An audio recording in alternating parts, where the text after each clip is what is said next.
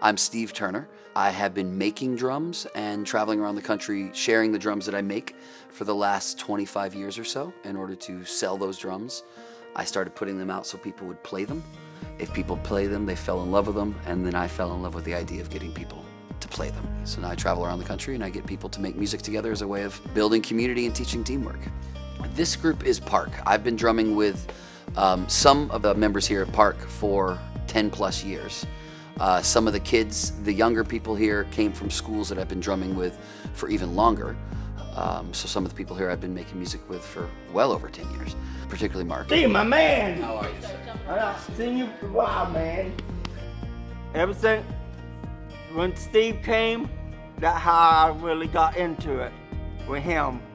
But he is my mentor. I'm so thankful for you and Joel got me into it. I'm thankful for you too, buddy. Thank you. That's the first time you've ever told me that. I appreciate that. So when they show up, they kind of know what's going to happen, but I think they get caught by surprise every time anyway, because they get super excited. And this group, I get lots of hugs, and I get lots of dancers. I mean, we have clients here who don't like to make eye contact with other folks getting up and dancing with each other. And that, to me, I think those are big steps towards having a complete life. We're going to bring the drums back in a second. Ready? Bring the drums back now. Go!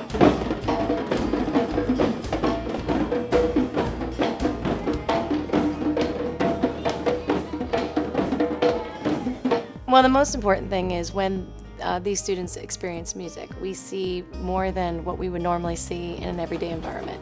They open up. Without this program, these children would have the ability to express themselves, socialize, be part of the community of the world. And that's most important. With the drum circle, it just brings everyone together.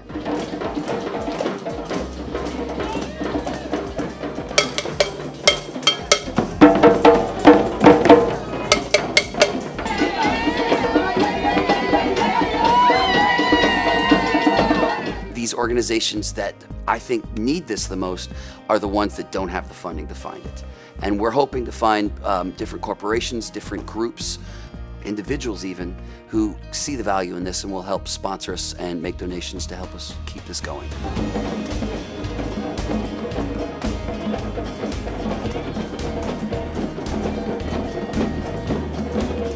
If Steve, as his nonprofit organization, wasn't to come back to Parc, I think you'd find about 150 people very disappointed.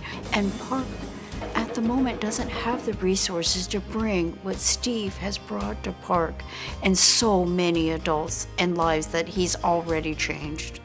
Obviously, if we can't have the funding, we can't do the program. And I think that would be a shame, only because you would have such a gap, you would have such a missing piece to that puzzle. This brings on so many different things that can bring happiness and joy and expression, and it's needed in your daily life. And if they don't have that, they're isolated from that.